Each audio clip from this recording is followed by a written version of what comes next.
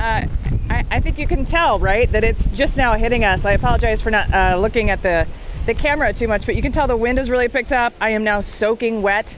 That front just moved through, and it's interesting. Did you guys just mention a transformer blow? On fire. If you did, yeah, in Aurora. So I actually thought maybe that was some sort of lightning. I saw that to the north of us, and it was kind of this peachy orange glow that I saw in the distance, and it lasted a while. And I said, "Oh, photographer Scott, turn it that way, turn it that way. There must be some sort of lightning." So we're in a fairly safe location. I'll let you guys know if we need to cut this short. We're kind of under an awning at a gas station. So we're in the, now it's starting to slow down. So it's still raining, but the wind has actually started to kind of calm down. So that's how fast this is moving. But there was at one point, 15 minutes ago, Scott, that our camera almost knocked over because the wind gusts were just so powerful. We're on the edge of Kendall and Will right now, so we're kind of Oswego, kind of Aurora. The sirens have stopped going off. We believe it was for this very severe thunderstorm warning, not necessarily for a tornado warning in this area, but because of all these really, really powerful winds. But you can see, I don't know if, I'm just going to step out of the way. Scott, if you can just kind of show, hopefully this comes across. We're kind of sheltered right now from the wind and from the rain. Not so much because we're still soaked, but just look at this. I mean, it is downpours right now.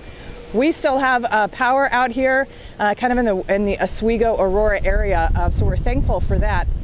Not as many cars on the road, so hopefully those sirens, people really noticed that those sirens were going off in the area and went home or went to a very safe place. But I'll tell you, so the wind is still here, the rain is still here, but it does seem like that front, like that line that you guys have been watching all evening, you know, for the past hour or so, it feels like that has kind of gone through. And of course, we're going to still have some of this rain for a while, but it feels like that front has kind of moved across us. I don't know if you guys can confirm that or not, but we're kind of on the what would it be, the southwest edge of the southeast edge of Aurora, near Oswego. Back to you guys. Yes, and Elizabeth, you're probably noticing a temperature drop, right? I'm sure you've noticed the temperatures drop quickly because I'm frozen. Yes. Okay. So this line is actually right out ahead of our cold front. So once you get on the backside of this line of storms, you're going to notice a drastic drop in temperatures, and that's what's going to be our cold front. And then on the backside of this, we're not done with the wind. So we actually have a wind advisory that's in effect area-wide for all locations within Chicagoland